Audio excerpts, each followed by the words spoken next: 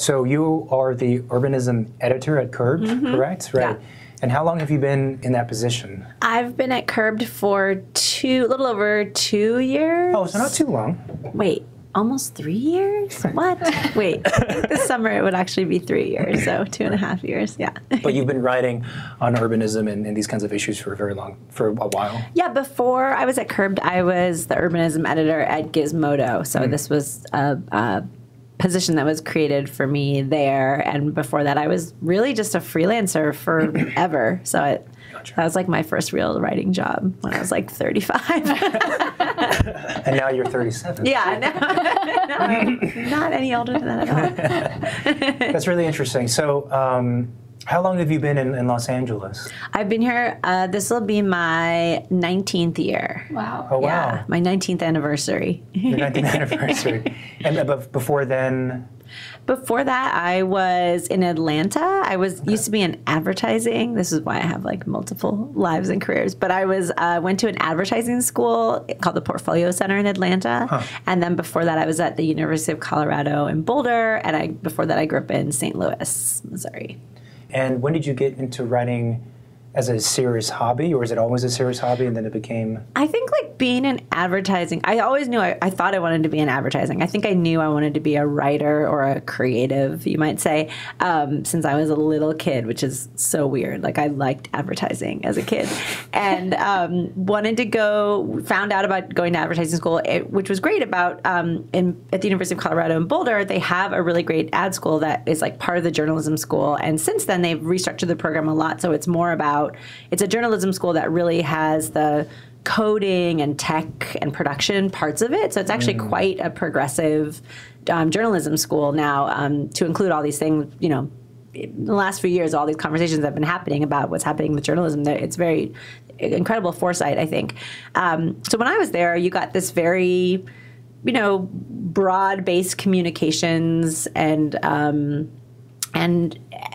I would say like a creative enterprise approach to your journalism as well. So I knew I loved telling stories. I thought it was going to be in advertising, but once I actually worked in advertising, I did not like it at all because I think like working for the client was not exactly what I had in mind. And at the same time, you know, it was this .com bubble was bursting where all these tech companies were paying for like advertising that was just banner ads and, you know, internet advertising what hadn't evolved into this like form yet, you know, where it's actually quite good sometimes. So I think I maybe just got into it at the wrong time. There's nothing wrong with advertising or being a creative, but I realized I just love telling people stories. And when I landed in LA, it was just going to be for maybe, you know, getting some good freelance jobs or just sticking around for a summer because like New York and San Francisco really weren't an option based on what was happening in the economy and at the time. And then I just stayed. And what I ended up doing was pitching freelance stories about people and things that were interesting to me or that I found out about through my advertising and design connections. So it was people who were doing really cool like animation and illustration was going on at the time, product designers, and then kind of merging into bigger stories about how design and architecture were impacting the city, including how we change and move around our city. So I'm very curious because we're both architecture trained in that background, and I have studies in urban design, and that's an interest of mine. But how do you go from advertising to being so heavily interested in urbanism, cities and architecture and things like this, to where you become an editor at Curbed? Were these things always interesting to you? I think so. I think what they don't really teach you when you go to be a journalist, or I'm just going to say I was at journalism school, is to actually write about things that are interesting to you. I think this idea that journalists cover like hard news and you have to have this really like broad-based interest in just like, you know, issues that are facing, you know, people and, you know, this general interest approach to news gathering. I don't remember anyone ever really saying like, oh, you should write, you should have a beat that's like something that you actually like. I was just thinking of like the only beats that existed were like crime beat, you know, it's like that's all like you had in your head. But I don't think I really knew that like the field of criticism was such as, you know, as big of an opportunity for someone who really was always interested in like art, design, architecture from when I was a very small kid as well. So I think just encouraging people who want to come up and become a writer, to just tell them to focus in so intently on what they actually are interested in. Right. I mean, that would be great if we could all get paid to actually write what we're interested in. I got very lucky that at the time that I was writing about these issues, I think they, you know, got pushed to the forefront of this conversation. So I was very, you know, thrilled to be able to only write about mostly things that I actually did care about. Well, I'd imagine also with like, the rise of the internet and online writing that it would allow this kind of freedom, right?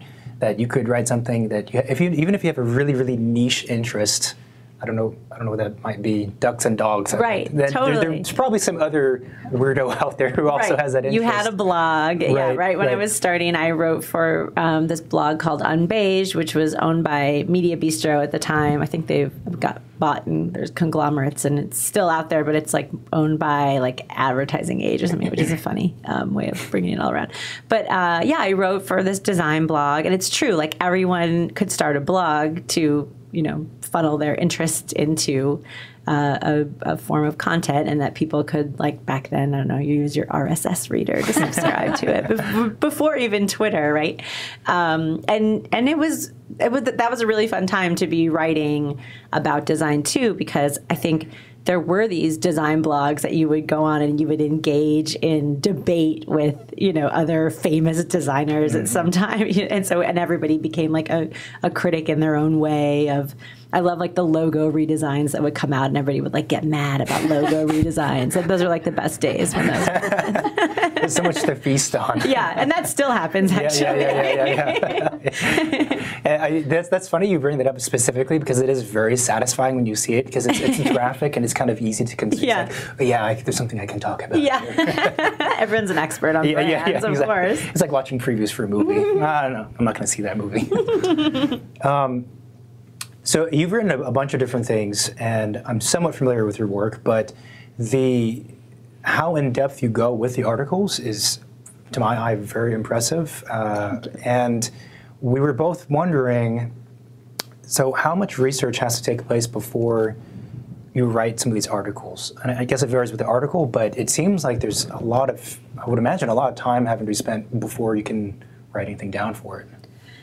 Yeah, it varies. I mean, some pieces are very deeply reported, and I'm spending, in some cases, a whole year gathering information. Not exclusively, I've been doing other things, but it takes about a year to explore all the avenues, I guess, that I need to explore for a story. And some stories you just whip together in a morning, like I did this morning, like opinion pieces or more analysis of the news, where I don't necessarily have to talk to a whole bunch of people or experts.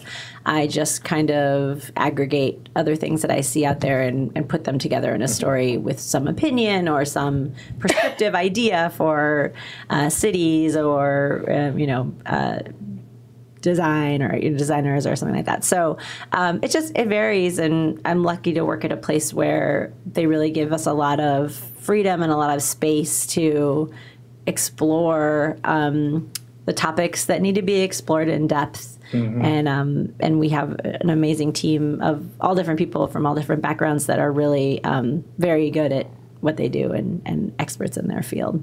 So apart from the two educations that you mentioned, do you have any training or background in design or architecture or artists themselves? No, None. I'm just a fan. Just a very, very serious fan. Because I think some of the observations you make about city planning in general, I would agree with, and it's interesting to me because having met people who do have professional training in that or education, and yet they seem, in my view, to fall short of certain understandings of what the city should become. But you seem to be so much in tune with what you feel like the city should become, LA specifically or cities in general, right? And this is just from walking around and having observations and talking to people? Yeah, hopefully. What was the magic that happened? Yeah, I mean, I think like everybody, well, now it's a little bit different in a lot of cities. Like you might feel like you could be heard, your voice might be heard, where in the past you would have to like go to a meeting and have 2 minutes to make your, state your case for how this building should change, and then somebody votes on it, and you might find out the election. It's just, but now there's so much more transparency about all these decisions being made at every level of government. So, and your elected officials do like read your stories and even your Instagram posts, and you can engage with people pretty easily, and you can organize with different advocates, for example, on places like Facebook. So I think it's a different moment than it was even like 10 years ago. And writing about these stories are very different too, because you used to have to go to meet the people where they were and go to these neighborhoods and talk to people walking around. And who knows if you would talk to the people, the most important people or the most critical people on the issue just by, finding them. Yeah. Now it's really like we can tell a lot of stories based on what the chatter is, I guess, like the online discourse. And then you do get to, when you put your feet on the ground, you have a much more informed idea about who wants these changes, who doesn't want these changes, why are these changes good for only a certain group. And these are the most fascinating stories that are being told about our cities right now. So do you spend like a lot of time on all of the social media trying to kind of get an idea of how people feel about all of those? And that's not really representative always as well. Like there's a lot of communities where there aren't as many people like using Twitter or, on Facebook. So, but I think like to get a sense of to get a bigger picture than what's in your own orbit, that's where social media comes in very handy. I can't feel like 10 years ago I knew really anything that was going on with the city in this holistic way, right? I didn't know like much about how transportation, well, maybe barely, but like how transportation groups were organizing for, better bus experience or safer streets, all these things that are kind of bubbling up. But if you just walked around in a neighborhood, you would say, oh, well, all they're really doing is building the subway. You would see like the bigger things and not like the smaller brushstrokes that were contributing. Right. I mean, part of me wonders how difficult it is to look at the content on the social media platforms and get some kind of legible understanding of it, because it can be very chaotic and very wildly depending on the kind of people who are contributing, but I guess it would make sense that would be a significant place to at least have some understanding of how people are thinking about their city. Yeah, I think the biggest example is with housing issues, particularly in the state of California right now. There's all these bills like SB 50, which wants to upzone certain parts of cities that have transit hubs or have high frequency bus and rail service.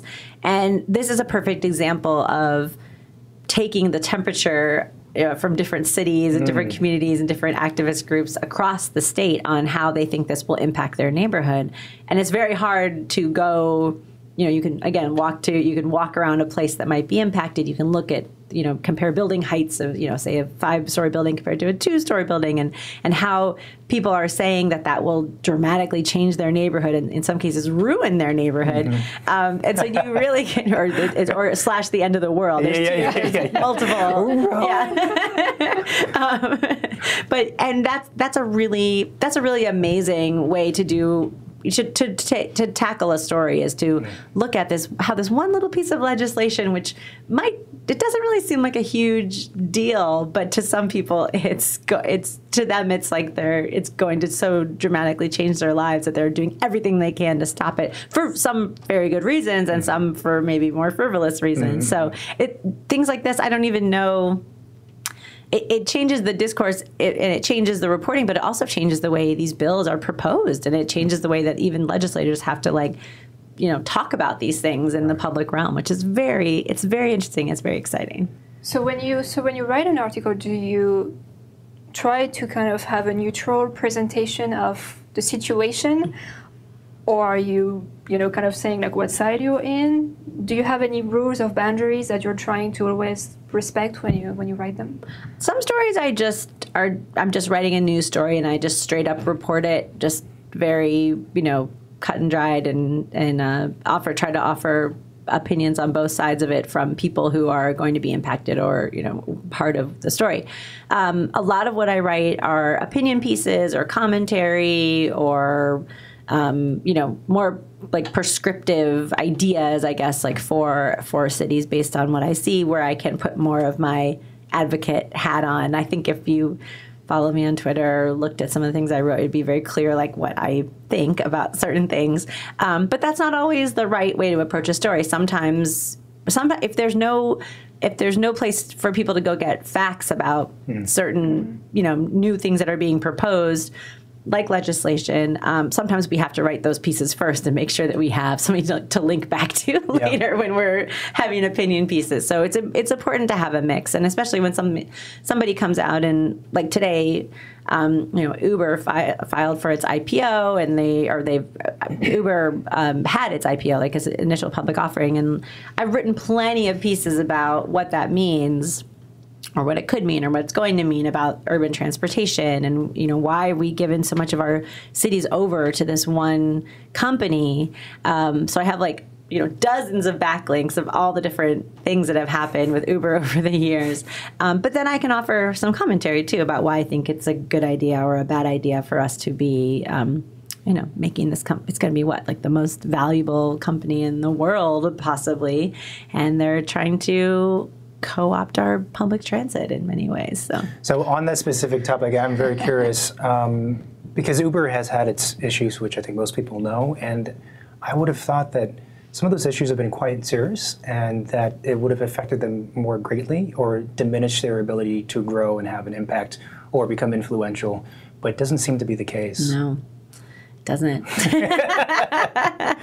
I mean, a lot of companies I think are very good at, these larger companies are very good at damage control, and they sometimes hire firms to just work on placing really positive stories about themselves through a lot of the tech press, who often just publish whatever they are told to publish. Won't name any specific names of blogs. Nothing in the Vox media universe, of course. We all have very high standards. That's the great thing about working at Vox. I think we are very investigative, very hard-hitting journalists across the board, and from Recode to The Verge to Vox.com. We have a really, and all the different carb sites. We have a lot of integrity, and it's really I'm so proud to work there. But I think especially with these tech companies, and I don't want to be like these tech companies, but with a lot of tech companies, we've allowed them to become very powerful companies. And even if you look at the whole Amazon HQ debacle that happened, a few months ago, where they basically got kicked out of New York because people were too afraid about how they would impact the city, to the way that Apple's campus has been built in Cupertino, didn't have to really do anything to contribute to the housing problems there, and then also had to build more space for parking than office space per a lot of parking, which I think people forget about, because there's the big spaceship. Yeah, you're like the spaceship. There's another spaceship just for car storage. But these are things where these companies are making a huge impact on our urban environment. It's not just like Uber that runs cars that are zooming around our neighborhoods, but it's also the physical impact, Amazon's delivery footprint. Think of how much that has impacted urban transportation. So it's not just the buildings themselves or the campuses, or we're having too many people who are billionaires living in certain cities like San Francisco right now, and maybe buying up all the real estate and changing the market. It's also just how these companies are impacting how we get around day to day and what's on our streets. Yeah, definitely. This is a total weird, semi-related thing, but we were in Japan not too long ago, and in Tokyo they have 3 or 4 major convenience store chains. There's 7-Eleven, which is one of them, Family Mart, H Mart, something. And what's really bizarre is that you can find one of those 3 on every single corner of every single street. And it's convenient, and it's nice because everything's the same price. But when we were walking through, we were thinking, I don't know, at least according to zoning, how this was allowed, but this radically changed how everyone in Tokyo or even other areas of Japan move throughout their everyday life. This has altered their lives for sure. And it's strange when you think about that anecdote, but then also the technology's impact, Amazon, as you pointed out, or even going further, the smartphones that are with us all the time. And it does feel like there's basically a handful of companies that are at the top, kind of controlling or at the helm of all of this. Yeah, and you don't even know sometimes who's investing in who and which companies are, back. Like Lyft bought the bike share company Motivate, and Lyft manages now, City Bike and all these other major bike sharing operations, which were never fully like public institutions, but you got the sense that they were like working together with public transportation. Now they're owned by a company that, companies like Uber and Lyft, and we don't really know their agenda. We know they want to help move people around cities. They say they want to do it in a more responsible way. They're introducing bikes and scooters and all these other options. But at the end, are these the companies that we want to be like basically, running our public transportation for designing us? the city? And that's a really good question. I've always wondered with these kinds of companies, amongst their staff and employees who make these big decisions, is there an urban designer or an urbanism writer, an expert in that realm on that team? And if so, how much voice do they give them? Because I would think it's incredibly important based on the urban researchers I've spoken with. Like there's a huge body of knowledge there that happens from pure academics or from writers. And it's a scary thought to think that the companies who have the power and finances and to create something, which is amazing, but if they're not tapping into this other body of knowledge, then this is kind of scary. So, but what are your thoughts on I know you've written a lot about it, the automated vehicle and how it should be integrated in the city? I mean, that's been an interesting conversation just watching what Uber has done over the last year after they killed someone. So the first death from a vehicle that was operated by a company that was trying to test its autonomous technology on streets by making an actual driver drive it for very long periods of time and very late at night, and in a way that they had disabled the car's ability to actually spot people and other non-car items in the roadway, because that was slowing down their ability to iterate the technology. This is all true. Really? Yeah. Wow. So, but Tesla had issues as well. I mean, there's other companies that have. Tesla is not an autonomous vehicle. It's has driver assistance, just like any other. Like it's just like a little bit more. Semi-autonomous, is that what you would? Well, I wouldn't even call that, because once you start calling things like autopilot, right? You say that, you call it that. Then people think that they can go to sleep while they're in the car, which has happened. And I think that it's an incredibly irresponsible way to market a technology that is, it's just like one step better than the driver assistance features that are on a lot of other vehicles. Like Volvo, for example, has really good similar features. They would never call it autopilot or say, take a break while you're driving. It's meant to keep you more alert. I mean, Volvo is one of the companies too, which is saying that it's not only going to be like your car can monitor the road, but the car will monitor your eyes, and if you look away, the car will warn you or stop, and if you do it enough, it will not let you operate the car anymore, right? And that's kind of what we should have, I think, when it comes to driving and the way that cars are going to change. I mean, a lot of this autonomy talk is about how you can just press a button on your car and like take a nap on your way to work or work in your car. But we just don't want a bunch of cars that are easier to drive coming in and out of cities and driving, hundreds of miles to get people to work every day just because the humans themselves don't have to drive them. So my vision for autonomy, which is actually kind of the other side of it, which is also happening in cities, you see these shuttle buses that are moving through cities now. They're going like 15 miles an hour, sometimes less. And they're on these dedicated routes. A lot of them are in places like college campuses or like on downtown streets, which, have a lot of pedestrians. And it's a very efficient way to move people on predictable routes or slightly routes that change slightly. Like there's on-demand shuttle services where you would go down and use your app or a kiosk to say, I want this, like the Dash bus, for example, in LA to come pick me up a few blocks off of its normal path. And they just do these like circulator routes through a city, getting people to the grocery store, taking them to the train station, all these little trips that people might call like an Uber or Lyft vehicle, but you could do it more efficiently if we were in these shuttle buses. So I like that idea of autonomy. I like the idea of giving people who have disabilities or are not able to drive a car. A lot of us are going to be getting older very fast in the city of LA right now, and our population that's going to be over 65 is going to increase dramatically. So I like the idea of people not driving and going into these vehicles, but the real solution is fewer vehicles on road, period, and shifting people to different modes, because we aren't going to be able to just give everybody an autonomous electric vehicle, and we absolutely should not not propose that or make that seem like that's something that is going to happen, because it's really not going to happen.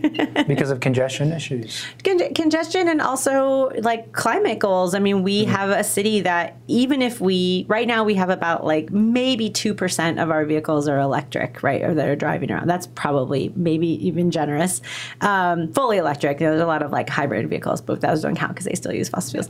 And even if we increase that number, by tenfold, we still have to reduce the miles that we drive, because we just the way that the chart, when you look at how much we have to decrease our emissions by, hopefully in the next 10 years, the city has a little bit more long-ranging plan that I think is not quite aggressive enough to meet the goals, but we still have to reduce the number of personal miles we are traveling every day in vehicles. So about half of our trips will need to shift to transit, walking, and biking. And right now, about 14% of our trips are taken walking, biking, or on transit. So for the city of LA to even get close to what we need to get to, and that's not even enough, that's like part of the solution. There's all these other solutions that need to happen at the same time. So the thing you're talking about is kind of a hybrid, mixing between classic public transportation and also these new technologies that most people, I think, probably first think about as being embedded within the private vehicle. But you're kind of proposing, you're talking about something that's kind of a mixture of the two in a way, right? Yeah. Because, I mean, I think for a lot of, I don't know what we call them, urban researchers, et cetera, it's like, why are we putting all this effort into this new, glamorous, interesting stuff? Just make a good public transportation system, and that'll be it. Because in terms of the sheer quantity of people that can be moved and efficiency in that way, which gets back to the question of climate change and pollutants, like New York City's MTA, for example, or subway, for example, like you're removing a lot of people and very efficiently if you consider just the raw numbers. I mean, I have my beef with the MTA, but from a first-person experience, but right? Yeah, I think like the bigger challenge to address is sharing rides, not automating or even electrifying rides. And that's one place where you can maybe give companies like Uber and Lyft some credit, because people aren't really carpooling of their own volition. But if you say, oh, hey, I'll offer you a cheaper price if you share a ride with 4 people in a Lyft, and you get an even bigger incentive if we drop you off at a train or bus stop, that gives people some real reason to think about their transportation habits and how they're going to change throughout the day. So if we can get more people to share rides first, right? So that's the goal. Are they on a bus? Are they, can they get to the bus easier? Are they sharing a bike with, e-bike, or that's like a dockless or scooter or whatever you got? There'll be something like new on the streets next week, and we won't even know what to call it. But if we can get people to share the vehicles, share the rides, and get people onto more of those modes where it is more efficient to move people, that's the real goal. And that's why we need to focus on how we design our streets to accommodate that. If it's a dedicated bike lane, a dedicated bus lane, wider sidewalks that make people want to actually walk instead of thinking they need to get in a car, you can help drive those decisions a little bit by what your city looks like. I mean, I agree with that. I think most people enjoy walking around. If it's a pleasant experience and they feel safe, then it's fine to do. I don't think people have a predisposition to hate walking. I don't think that's embedded within a person. I think it's more to do with the environment around you. Exactly, I agree. But it is important to think that if you kind of push for the more individual transportation, then you're removing people from walking, and then you're changing the face of the streets and the architecture and the whole image of the city, right? Image of the city. No, but seriously, right? Because you don't have to worry about those things anymore. You're just in your beautiful car from A to B. The A to B thing is an interesting point, because I think in some ways, like, a lot of the technology we have has allowed us to get from A to B easily, or we think it's going to let us do that. It shortcuts, whether it be actual physical destinations or information, right? Google. I'm only looking for the thing I want, and I find that specific thing. And I feel like this ability to do that has bled over into how we think about cities physically. So now we could say there's a thirst for people to get from A exactly to B and nowhere else. Not a few blocks away, nothing else. I want to go exactly my destination.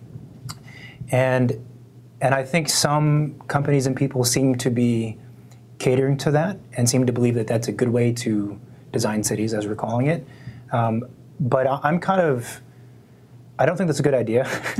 and I like the idea that you had mentioned, where you have this kind of shuttle system and it gets you close.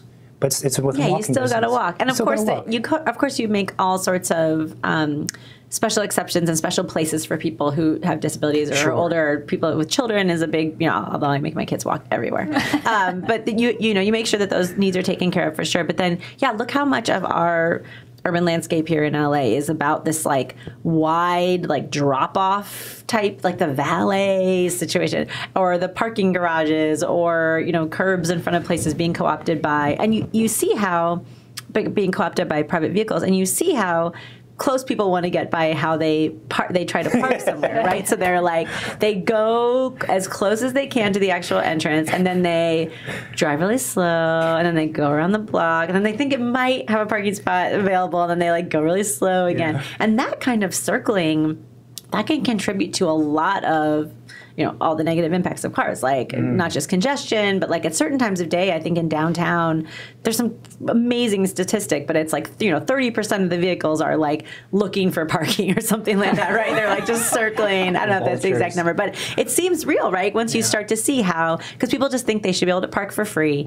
or they should be able to get as close as possible to their destination. So like, why aren't we just routing people directly to a parking garage with a spot they could pay for ahead of time, and it would be priced fairly, so they know the true cost of driving. When you fire up your like Google or Waze app, it just tells you how many minutes it's going to take to get there. It doesn't tell you how much you're going to have to pay for parking, how long finding parking is going to take, and how so it doesn't calculate all those other things. Whereas you use the trip planner on your phone to calculate a public transit trip, and it gives you a price, and it might take a little bit longer, but you're only paying $1.75 and walking 2 blocks, and you get there 15 minutes later. That doesn't seem like that big of a deal compared to this endless circling of your car trip. And there are some cool projects, especially happening here in LA with new developments where they're unbundling parking and building some homes and building some apartment buildings that don't have this like 2 parking spaces per unit rule, which it's actually like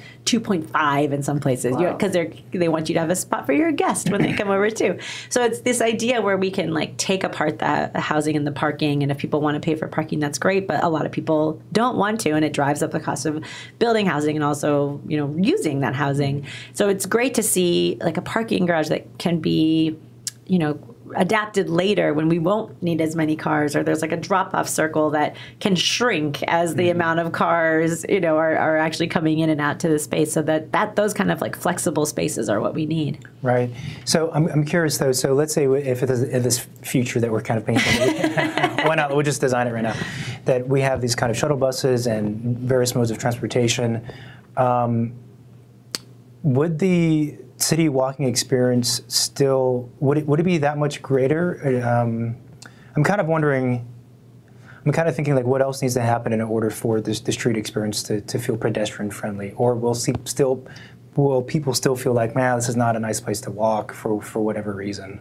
There are cities that are pioneering this new way of planning called like pedestrian first or walk first. So it's the idea that the best way to get everywhere that you're going is by walking. And you'd be surprised once it's like a pleasant experience, and you know this, but like people can walk like 1 or 2 miles. You think about like when you go someplace like Manhattan, or that's not the best example, maybe other European cities where they've actually pedestrianized, like places like Tokyo that you're talking about, where they've pedestrianized huge parts of the city. Feels very welcoming.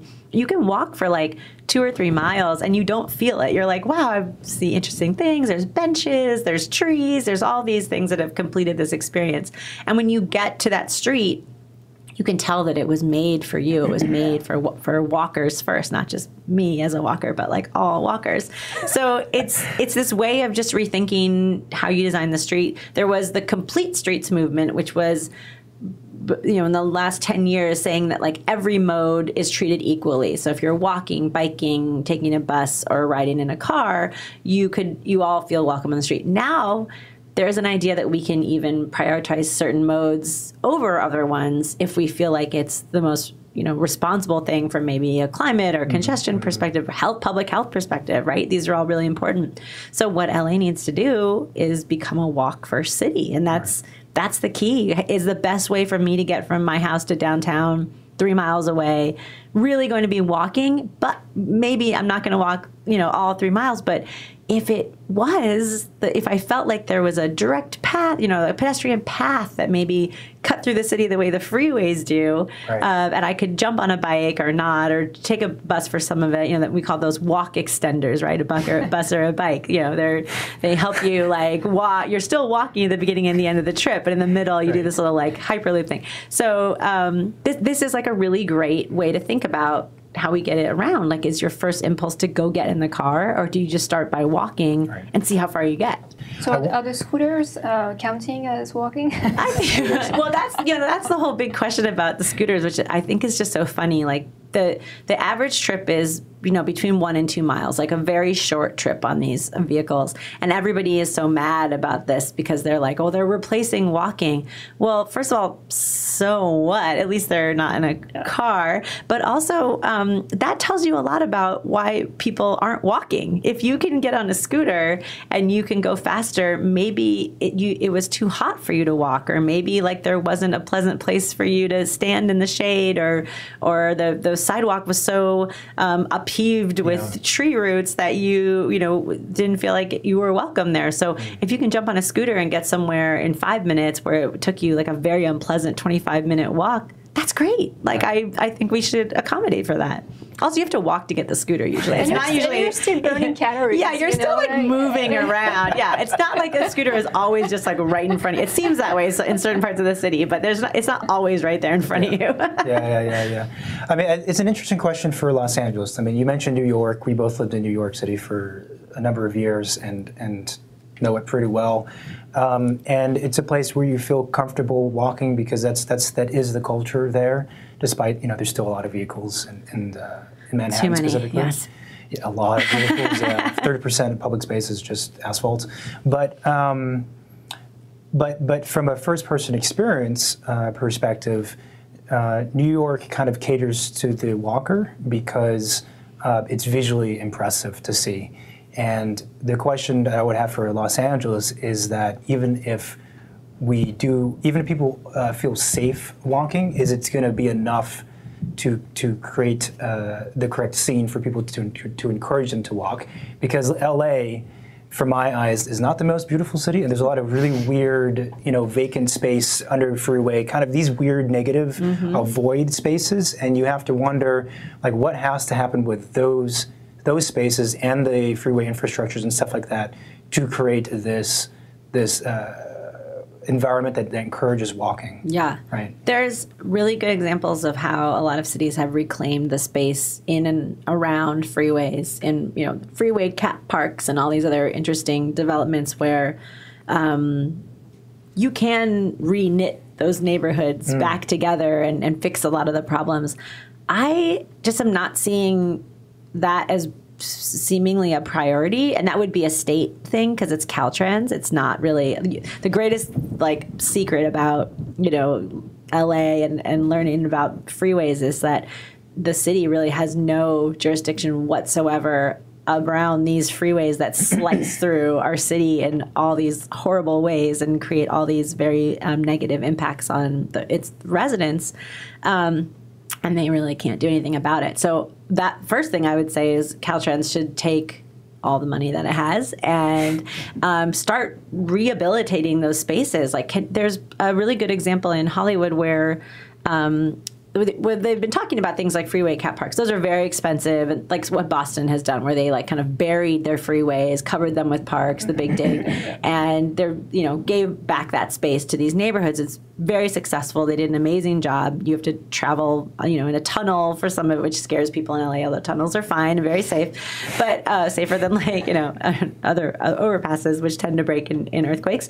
But we have to think about, can we start to just take a little bit of that space back? And there's a little tiny park in Hollywood next to the 101. It's on Franklin and Cahuenga, right? So you might not notice it even if you were using the freeway, but they just kind of carved out a little public space where it was kind of a freeway overpass and one of those forgotten spaces. And yes, it's close to the freeway, which hopefully soon will not be as big of a health risk or a noise risk because we'll have quieter, somewhat, healthier electric vehicles. But just starting to take some of that space and away from the freeway and give it back to the people.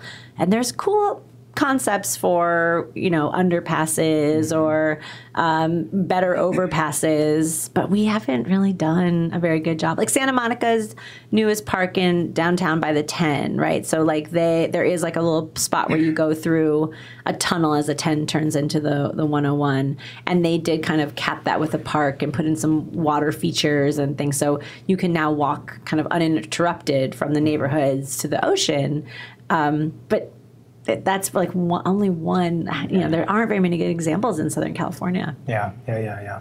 I mean, I think it's an interesting question, and the one thing about New Yorkers that we found that was quite fascinating is that they are willing to. They're pretty resilient, meaning they're willing to put up with what would appear to be a very crappy space if it's going to be used for some reason. So pocket park or an art space or whatever, or a pizza joint that's really good. It's a really bad neighborhood. People will still go there. And I used to think that it was a New York thing, which I believe it is, but maybe it's also just a people living in cities thing, and that people are willing to put up with the less aesthetically pleasing aspects of a space if it's going to give something back. And also, I think the first people to visit these kinds of spaces that we're talking about will be probably the weirdos of the group and the ones that are interested in pushing this conversation. So they will be there not just for themselves, but to kind of partake in the movement in a way. That's my hope, at least. Does that make sense? Yeah, No. big hopes right there. Okay. But housing in Los Angeles seems to be a big issue, and you brought it up a little bit, right, with the densification of certain neighborhoods.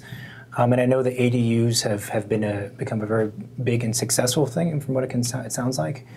But is the broader solution to that we will have to just densify, and the single-family, single-story, or two-story house structures will have to become 3, 4, 5? I don't think anything needs to be technically knocked down, or that's the big question about SB 50, right? So it's the people who oppose it are your house will be replaced by an 8-story building, whether you want it or not. That's their big messaging. And while I think we should certainly upzone certain neighborhoods, especially ones around transit, places we're building subways and light rail lines. We're still building a lot of them, but these went in 10, 20 years ago, and nobody went to the neighborhoods around there and said, maybe we should change the rules here a little bit. And you can go to some of these stops, like I was at the Expo line, the Westwood station of the Expo line. It's just Westwood. It's like south of the actual neighborhood of Westwood, but it's like, at the street Westwood.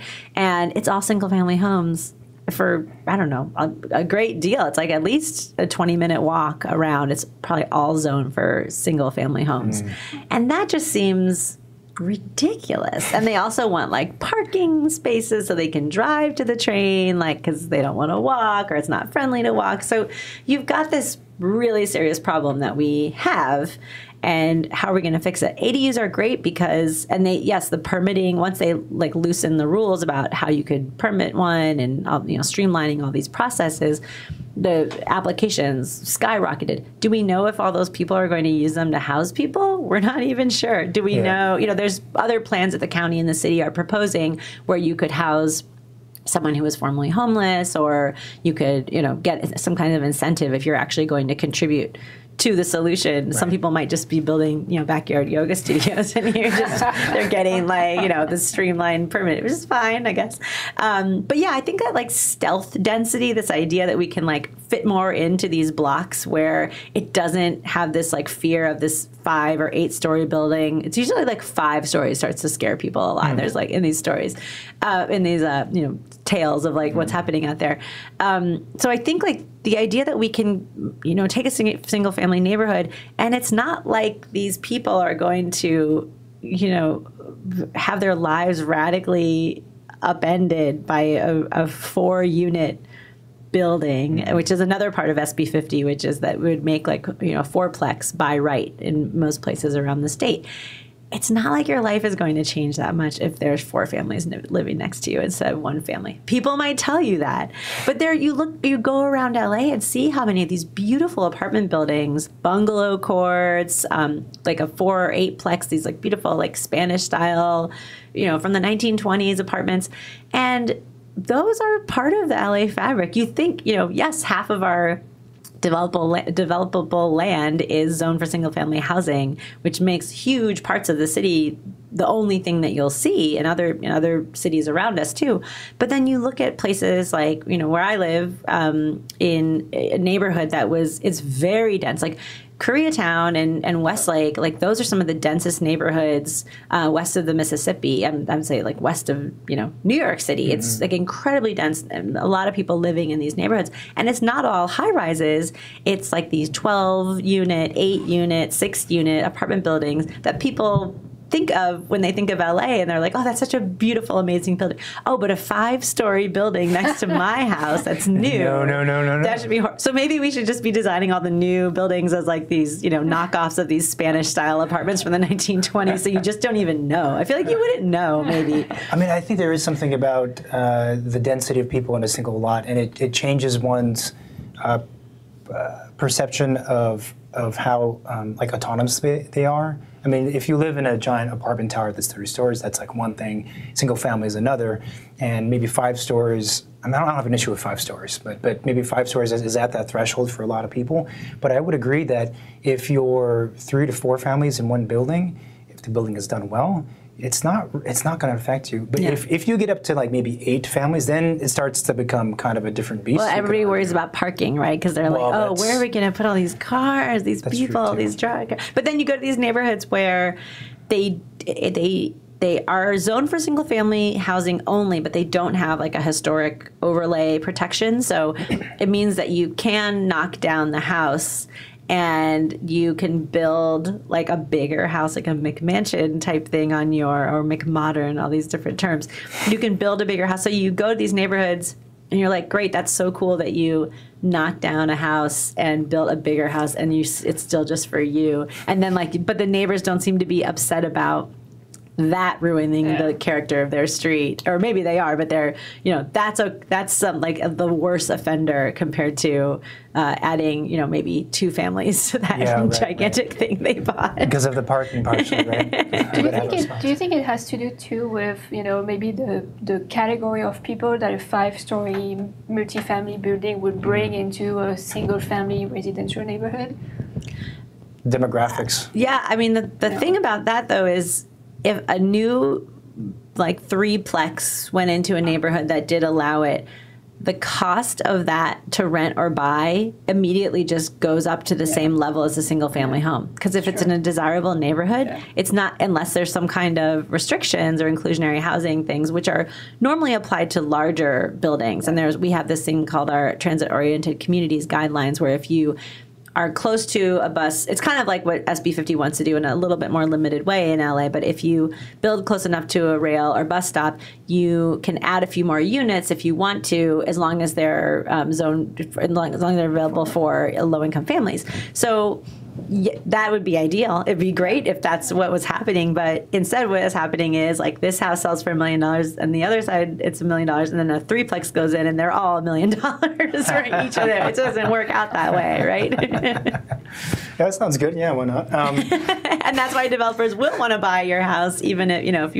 if you think your single-family neighborhood is going to be ruined when it gets upzoned, you can sell it for a lot of money, so a developer can knock down your house and build that tower, but you can move somewhere else. I did want to go back, I know we're jumping around, but to the question of transportation, which is totally not what we're talking about at the moment. But I have to ask, so Elon Musk is a person and I talk about him too much, I talk about him way too much, but he's a person that fascinates me because of who he is and also his proposals. What are your thoughts about his I forget what it's called. No, that's not Hyperloop. Hyperloop is a more regional scale thing. The underground tunnel, whatever. I think that's just Loop. It's just Loop?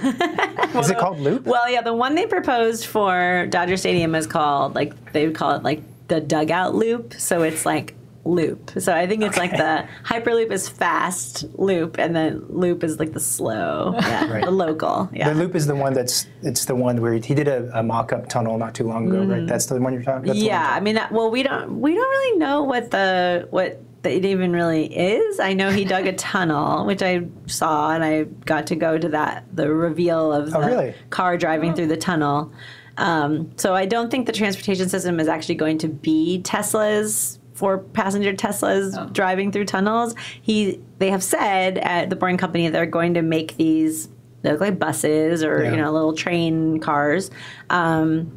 For the Dodger Stadium project in particular, they had this mock-up of these like vehicles that might go, travel 1 mile or 2 miles, very short distance that would be very bikeable or perhaps walkable, definitely busable, and get people underground to places like, they've said things like LAX. They've said they want to build this whole system underground, but one of the places is like downtown to LAX, which actually might work because you do want to get there pretty fast, and it's like a known destination. Yeah, like it's that's a very specific like one thing. And that's what they said they're building in Chicago to get to O'Hare, even though there is a train that goes to O'Hare. But this idea that you can get right to the airport with your luggage without a car underground. So that might be a good use case, but we don't know many details. I mean, they dug a tunnel. They dug a tunnel at the same rate as Metro digs its tunnels. Maybe faster, but we can't get a clear the breakdown on specifics or costs or things like that. And then we know that they've done something interesting with the dirt, which is always a big problem when you're digging tunnels, right? They just use a regular tunnel boring machine, the same one that anybody uses off the shelf. It's actually a used one that used to dig sewers in the Bay Area. So there's not much innovation there, but we know that they've taken the dirt and made it into bricks. So when you went to the opening of the Boring Company tunnel, there was this tower they had built with these bricks on site. That's maybe one innovation that's pretty interesting. whether you could use that for whatever reason. But this idea that we could be tunneling a lot faster or saving a lot of money or opening these projects quicker is a very enticing one. And that would be great if that is the problem they're solving. But we really don't know if, that we don't have a transit system mock-up. We have a tunnel, which I think they're continuing to build. We have a car elevator, which isn't really... that's not an efficient way to move people up and down through these spaces. Elevators are holding us back in many ways, in our aspirations. So we don't really know what this will entail yet. And I think digging a hole to Dodger Stadium just seems like a perfect example of spending a lot of money to maybe solve a non-problem when we could widen the bike lanes or something. We have this great dedicated bus lane that goes from Union Station to Dodger Stadium on game days. That's free if you have a ticket, and it's our best example of how dedicated bus lanes actually work. Because if you actually set aside a lane for buses to drive in, oh wow, amazing! Like they get there, they get to. So why not do that from all the Red Line stations? Like that's so easy. Everyone could just get to Dodger Stadium really quickly.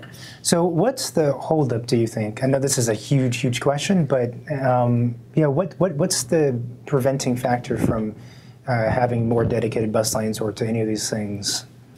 Space? Is it? Yeah, people being too worried that they would inconvenience a driver. So in a lot of cities, they've tested this idea of a pop-up bus lane for a few months, and they say, oh, it's just a test. And then everybody starts to see how efficient it actually is on the bus. When you're sitting in traffic and you see that bus going by you, that's a powerful tool, right? It's usually not like that in LA. You're in the same traffic as everyone around you is suffering in the same way. But I think if you're sitting in other countries, of course, that have done this to a great scale, a good example is like in Colombia, where I got to go to Bogota a few months ago, and they had their dedicated buses basically running down the middle of the freeways at these very huge walkable stations, punctuating their freeways. And there's no reason why not that we should be moving all our transportation in the middle of the freeway. It's a very dangerous, loud, and horrible place to experience. But this idea that you could just start to slowly take those lanes and say, these are for buses, they're going to get priority, and they're going to get people where they're going faster. So we could try something like that, where we did some pop-up bus lanes. The mayor's office has said they're interested in doing that. But I think what you see with the few dedicated bus lanes that we do have, like on Wilshire, like I rode the 720 last night, and the bus lane is dedicated for a while, and then Beverly Hills didn't want it. So on that, when you go through Beverly Hills, it's not dedicated. Beverly Hills is, very opinionated, I would say, influential for right. So we have this fractured city. That's one issue. But I think also just like, how do you convince people that it's going to be better unless we actually try it, unless you actually can see the benefit? What about the subway system in LA? We haven't, experienced it, mostly because we heard a lot of bad things about it, like safety-wise, and the network is not apparently very good. Is that something that you see is slowly evolving to a better type of transportation? I mean, they're building it more, so it goes to more places. But if you don't live in a place where you can use it, or if you can afford to live in a place where you can use it, it isn't much use to you. And the way that they're expanding it in a lot of parts of the city, county really, are going way out. Like the Gold Line is going like way out east to these cities that will just have commuters that should be able to get to LA, but they also aren't really focusing as much on the neighborhoods that are super transit dependent. So like again, going back to my neighborhood, we've got the Red Line, which I took a part of the way here and then, took a car the rest of the way. Took a ride share the rest of the way. So like you can use that for part of your trip, but then you're still going to be first mile, last mile solution for a lot of people. Might not live close enough to a bus, or like here, it probably would have taken me another hour to get here from the North Hollywood Red Line stop if I had just taken buses. But then like focusing like on improving those connections within the city where most people are getting around without cars. So like you look at somewhere like Vermont, which is has the Red Line, has the Purple Line, has the Expo Line, all kind of crossing. But then to go from my neighborhood to like South LA, I have to go all the way downtown and then go all the way back out on the Expo line, you know, and there's a bus, but it's not a dedicated bus. So figuring out how we can complete that wheel, you know, it looks like there's like little like spokes coming out of all the different colors is part of the problem. For our rail transit, you have to kind of go out of your way to get a lot of places. And the regional connector is going to be great when it's finished next year, because that's like some new right-of-ways they're digging through downtown. Like all of downtown is torn up right now. So you won't have to make multiple transfers to get from the Gold Line to, say, the Blue Line, Expo Line, all these different parts of the system. So that's a good example of solving a very big problem and making it more effective for people to use it. That will shave time off people's commutes and help people make connections on their trains. I mean, that's a no-brainer. Some of the bigger things like Sepulveda, how do we get people over where the 405, over the Sepulveda Pass is now? I mean, how can we just do that as fast as possible? That's probably can be a bus for now. And, you know, this dedicated bus lane on the 405, which they have something like that, but more, you know. Right. We've spent all this money widening it, and they realize that travel times actually haven't improved and may have gotten worse now. So we've spent like $1 billion to create more traffic on the 405. Well, from what I understand with these giant freeway projects is that they take so long because they're huge that by the time they're finished, the traffic catches up or surpasses. Yeah, you see a new freeway lane there, you're going to just drive in it, right? I mean, it strikes me in your description that solving these issues or addressing these issues in Los Angeles is even more difficult because of the landscape of it, and from a kind of urban planning perspective, like the complexity and the patchwork and wildness of it. Like Manhattan's a nice clean grid. This we could conceive. It's flat, more or less, right? But LA, we have a mountain range running through our city. It's cool, So do you think that in the more near future that the first mile, last mile issue, that like scooters and these alternative modes of transportation are probably the best bet? I think there's a mix. It depends on the topography is a big challenge. I mean, if you bought a house up in the hills and you wanted to try to not get around in a car, how are you going to get up that hill at the end of the day? I mean, even the e-bikes don't go. They don't go that fast. It's kind of hard. I've struggled on quite a few of them. But there are, this is where something like the microtransit solution, like those autonomous buses, not that we would necessarily want autonomous buses on all those little canyon roads, but maybe they'd be human-driven buses. But there are these in other countries too, where these shuttle buses go around and collect people and deposit them at the train station, and at the end of the day, you can get a ride up the hill. You could maybe walk down, but then you could get up. But this is also like where I come back to the sidewalk infrastructure. A lot of these places, you don't feel safe walking if you're on like a super narrow canyon road, for example. But there's also parts of the city all over where there are literally stretches with no sidewalks. In any neighborhood, you could go and find a few that just have nobody ever put them there. They were in a lot of places in like South LA and Watts and some of these cities. They're within like the encompassed all around where LA like is around them. You can go into these cities where they don't still have money for sidewalks, so they haven't prioritized the sidewalks, trees, benches, all these small parts of the infrastructure. So a first mile, last mile solution might be very easy in a place like Santa Monica where they prioritize getting around on foot or bike. And then you go to certain other places where you try to get to the train, and looking at like how the Crenshaw line is going into neighborhoods where nobody's made sure that it's safer for biking, but a lot of people get around on bikes, and that's the only way they get around. Right. So if we're not making it safe for people to do these things, we can't expect them to want to, ride a bike or walk to get to these places. Yeah, that's only fair.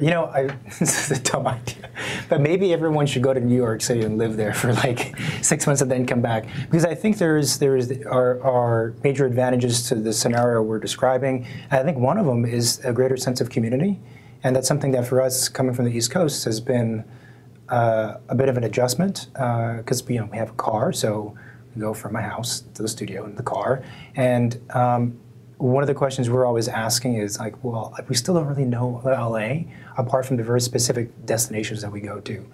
And there is something magical about being at an entire city or at one island in the case of Manhattan, where people walk around, it's because you have a very strong sense of the built environment, but also the people, the community. And there's like the greater understanding of public and in that way, and citizenship.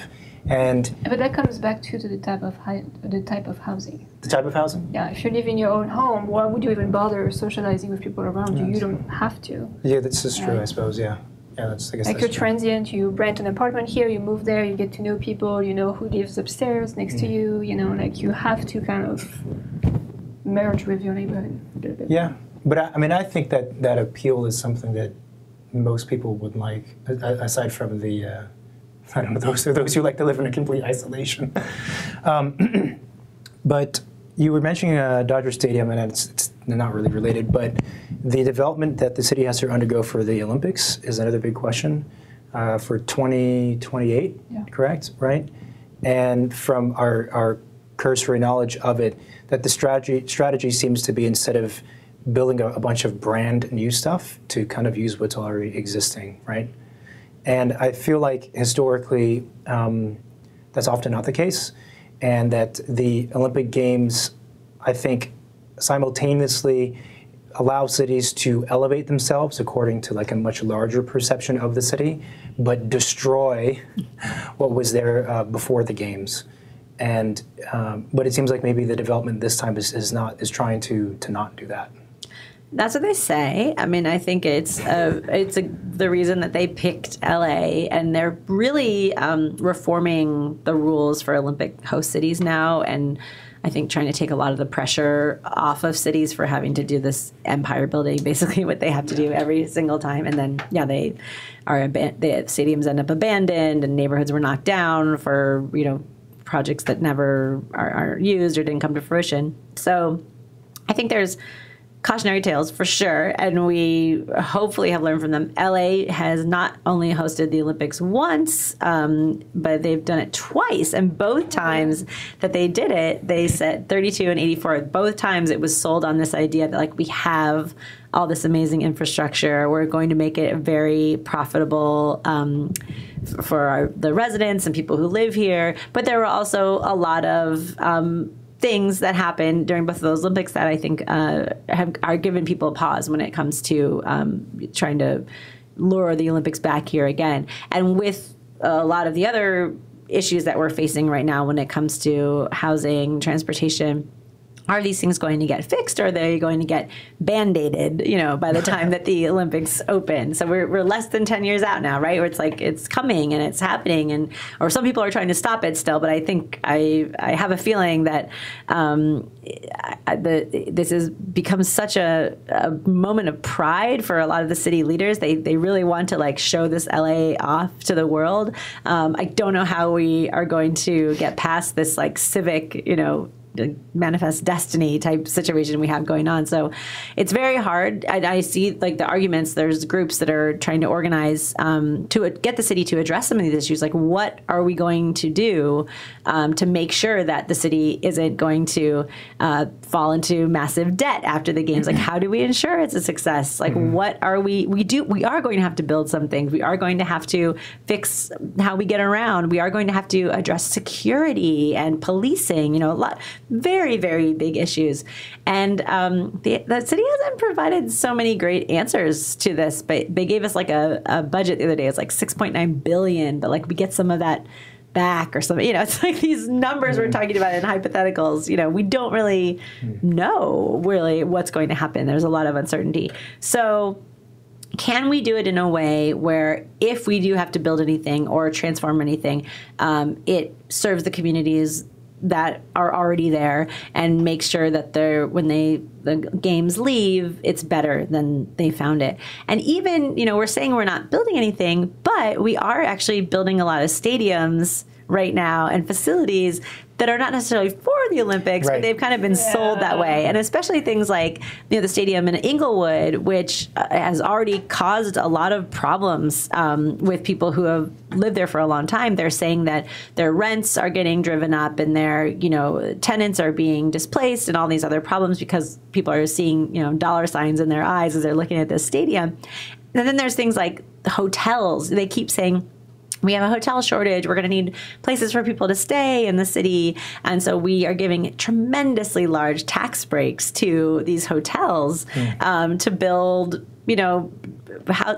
large structures that are not going to be used as housing, Yeah. So there's all these ideas floating around for how we are going to need to shape the city just for the games. Even if we're saying we're not building anything, we actually are building quite a few things. I would imagine, under the guise of other things. Yeah. Right.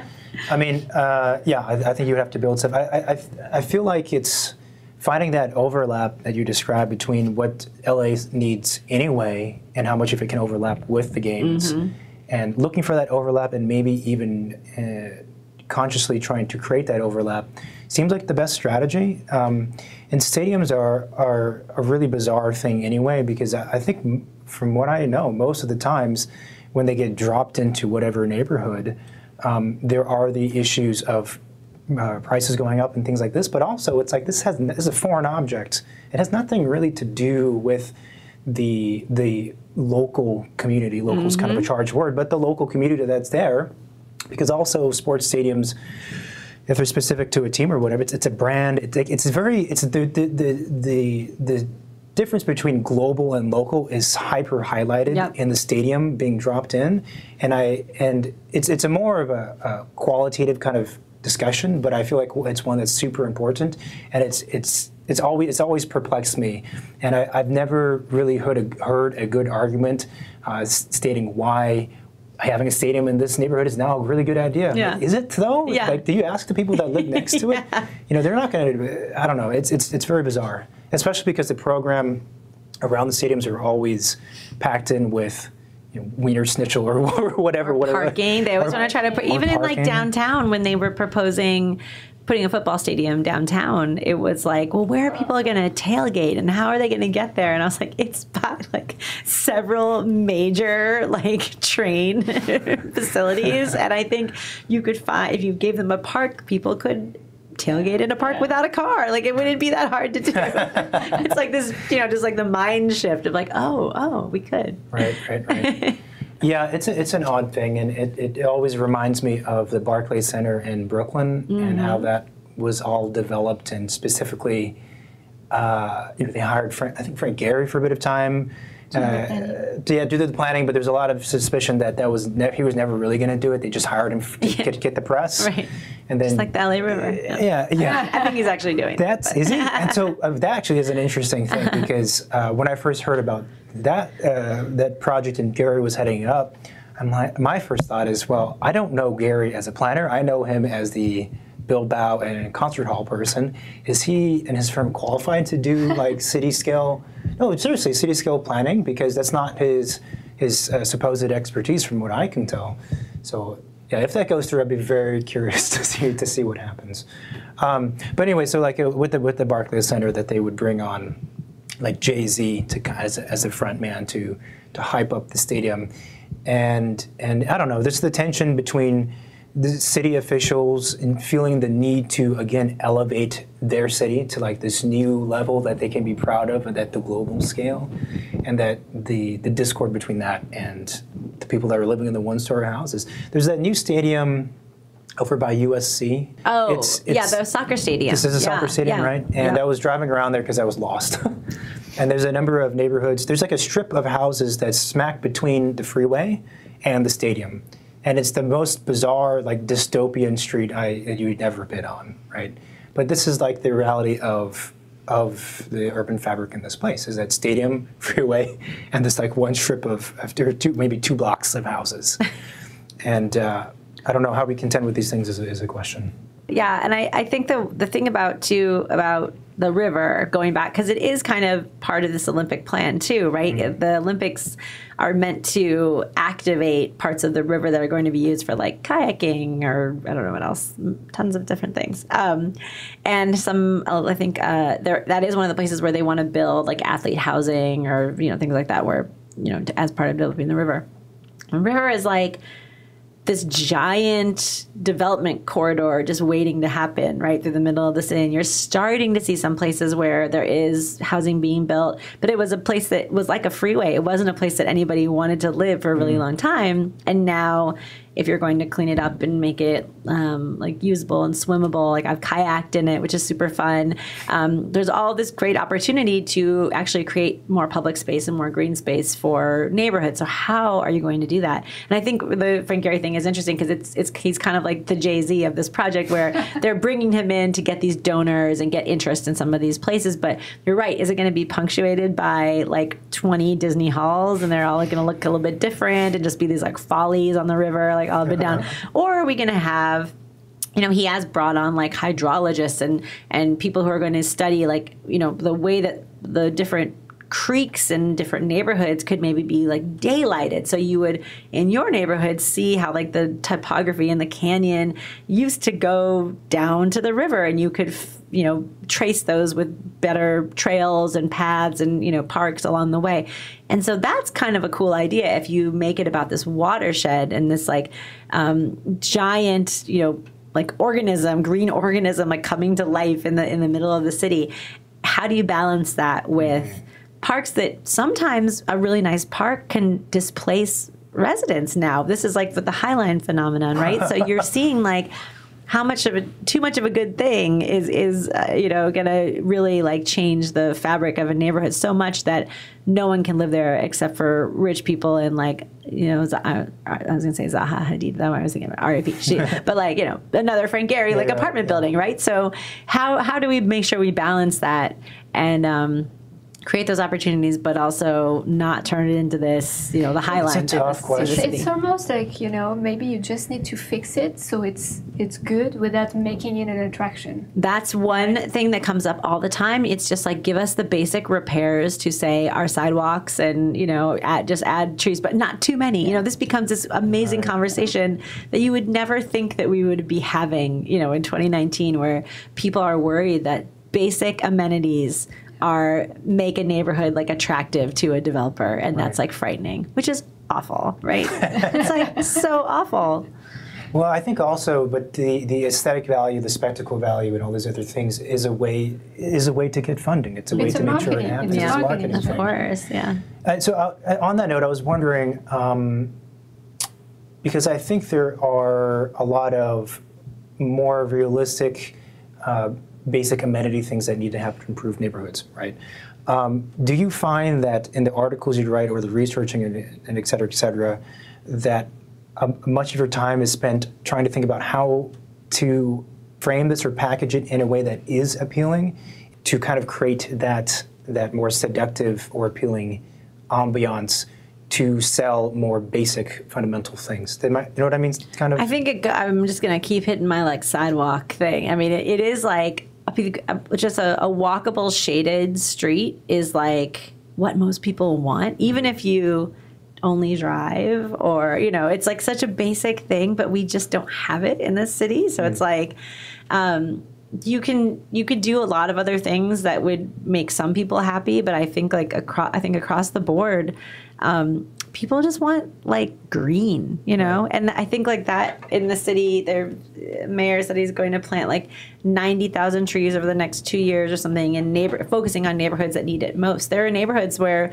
houses and housing went in and no trees were planted by the city at all due to budgetary requirements and all other goes back decades, like all the problems that we've had in the city when it comes to like urban forestation. So just put the trees in. Let's start with that. But I guess the funny thing is, specifically with trees, I was actually on a city council meeting for San Luis Obispo. This was years ago, and someone I know who's very intelligent and taught urban design got up and spoke to the council in front of everyone and advocated for trees. And it was so interesting to hear because, one, this is a thing that most urbanists understand is important, but it was almost like to the council and to a lot of people, it was almost too generic. It was like too boring. Yeah. It's like trees, why is this, he's older, which didn't help his case. Why is this old guy talking about trees to us? Like when we could talk about more interesting or more seductive or more, again. Like tech solutions. Tech solutions or just stuff that's more shock value interesting, right? Yeah. And so for me, I'm always wondering, like, even though we know trees and wider sidewalks are the first thing that we have to do, is there a way to kind of sell them in a certain manner to make it as interesting as the more glamorous stuff. You know, like branding it's a weird trees. I mean, trees have like a public health investment factor and a urban cooling factor that have not really been. We need to maybe we need like a campaign for actual like benefits of trees besides they look cool.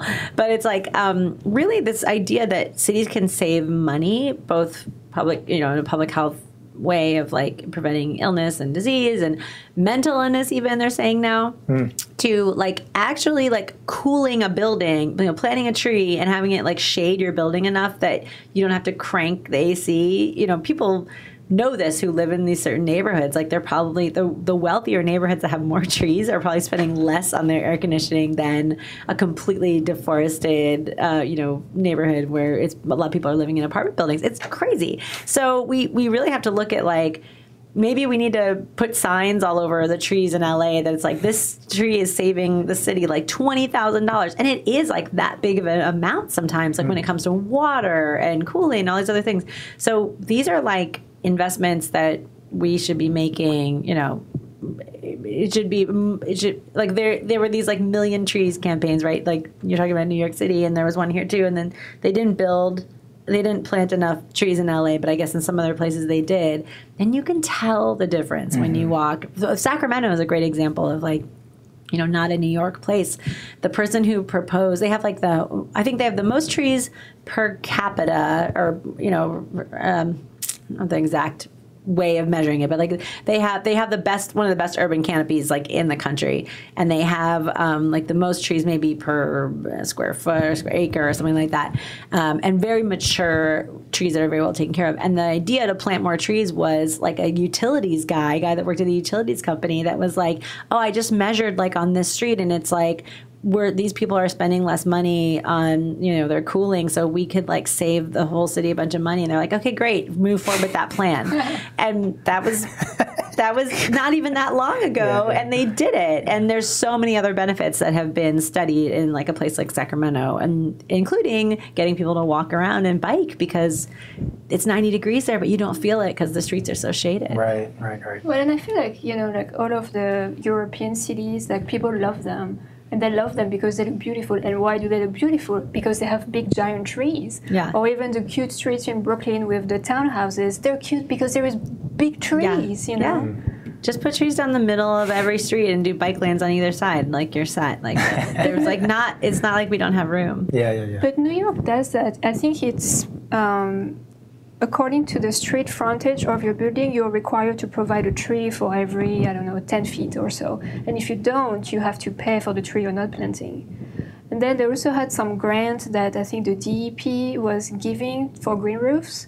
So if you could show like how much water your green roof could retain, from the stormwater runoff, then you would get a grant from the DEP to get it built. So, we have all that here and nobody knows about any of those things. Oh, God. Really? You get free trees. You can get like 6 free trees if you want to. You just call a number and they'll give you free trees. But nobody knows about any of this. They will now. Yeah, they will now.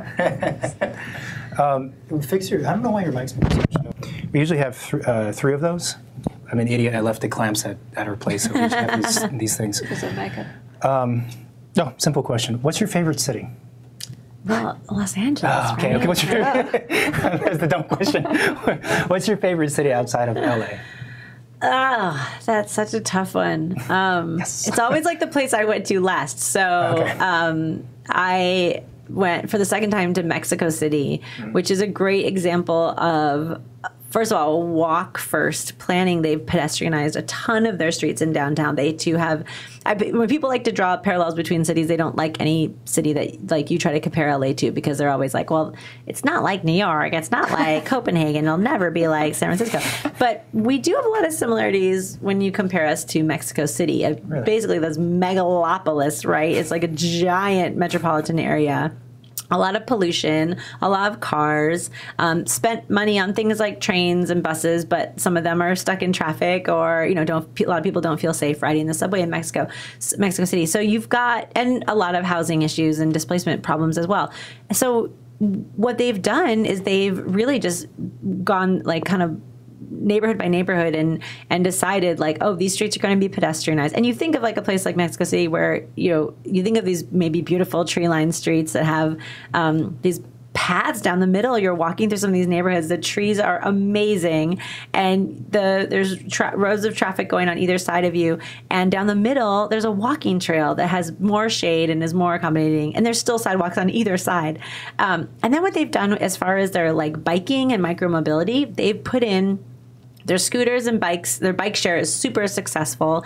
They have an open streets event every Sunday that cuts through like the main parts of the downtown. So every single Sunday, the streets are closed to walking and biking in certain areas, and which has made a tremendous difference in like envisioning a lot of these permanent changes. And some of their bike lanes are just literally like just those little curbs you see in parking lots, like a little cement curb just stuck on the street. But that's enough to keep people safe and keep drivers aware of what's going on. They just did it very quickly. So there are great protected bike lanes and there are a lot of protected bus lanes, but they're separated from traffic in these very affordable, very fast way of making changes on the street. So I think they've done a lot in a really short amount of time. There's a lot of other bigger changes when it comes to like smog, and you fly into Mexico City and the haze that you kind of like dip under is very, still a huge problem. But they've made a lot of these neighborhoods very walkable, very welcoming, probably in a way that is causing displacement and worries about gentrification in a lot of these places. But a lot of these families are healthier, and a lot of the people that live there are, have a better lifestyle because they can get around on bike share and dedicated bus lanes. So I've been very inspired, and the food is amazing too. But, I've been very inspired going around Mexico City without cars. It's been exciting. What do you think your secret is to walking around the city and being so observant? Good glasses. I think, yeah. An accurate and updated prescription. Yeah, which I need. I think it's trying not to pay too much attention and get a little lost, and try not to know where you're going and be easily distracted by something else that you see. And my kids are very good at this now, where we're going somewhere, we're walking, and they'll point things out or see things, or they'll want to go down different streets, and I just say, okay, like, let's go. Or they see a bus and I'm like, great, let's get on that bus. I don't know where we're going, but like, let's go.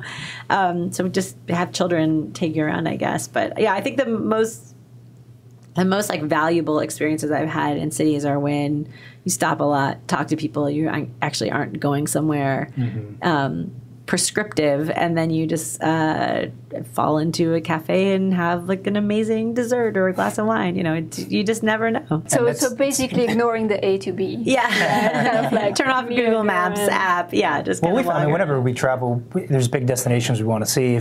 Like go to Japan, might not go there anytime soon again. So there's significant icons, but it's like the strategy we found, at least in being tourists, is know that destination, but the route to get there we don't define. We just kind of meander around, and we took at our watch, like, okay, we got half an hour, we got time, and okay, we're supposed to be there really soon. Okay, we should get there. Yeah. But it is kind of weird the things you get exposed to by doing it that way, and sometimes they're not even the most important pieces of architecture or the best places to eat. They don't have the best food. Right. It's not the top. Yeah. But it's still somehow just as meaningful. Yeah. Well, on that note, this was super interesting, and we greatly appreciate you coming out here to ask you all these questions about cities and things like this. And if we get a chance in the future, we'll have you on again. Maybe we can talk about, I don't know, there's an endless source of material to talk about, right? So we can find something. We could talk about what you would write about if it wasn't urbanism. All right, thank you. Thank you. Thank you. Thanks everyone for listening to this week's episode of the Midnight Charette, and thanks to our guest, Alissa Walker, and our supporters and sponsors, Nod, Microsika, Cool Dude Microsika, and Graphisoft. We are on iTunes, Spotify, and YouTube. So if you watch the YouTube and you listen to this week's show, there's a few things I should say. First of all, we have our own 3 mics that we always use. We weren't able to use it this time because I'm an idiot and forgot the clamps, and so we didn't have those mics. So Marina and I were mic'd up using these 2 mics that we'd never used before, and which is why the quality is kind of really sketchy, and I kept bumping into my mic. The second thing is that video is still fairly new to us, and every time we record, we have to set up. and no one, I'm looking at you, told me that my face was, I look like a stick of butter. I was so shiny, and it's partly because I love butter.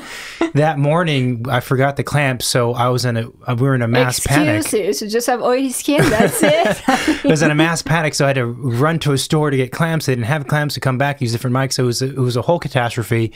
But we managed to do 3 separate recordings. One of them was with Alissa. Nonetheless, she was a fantastic guest, and I think her information was really, really quite tremendous, despite the shiny forehead and terrible mic usage that they were actually really good mics, but we just didn't know how to use them properly. Anyway. Did you say there was 3 things? What 3 things? 3 things that went wrong? No, I said there's 3 recordings that we did that day. Oh, okay. And what else? We have a website. It is midnightcharette.com. So we are at episode 113 at this point, and all of our episodes are on that website. If you like what we're doing, then please leave us a review in the podcast app. That would be super appreciated, because those matter. And send us some donation on our website. Send us donations, why not? And you can donate any amount you want. It could be 25 cents, 50 cents. But we have, recommended amounts on there. I think it's like 5, 10, 20, and then 10 grand. If you want to be a guest, you can just donate 10 grand and we'll let you be a guest. And I think that's it for now, right? Yeah, that's all. All right. Thanks for listening, and we will talk to you again soon. Bye. Bye-bye.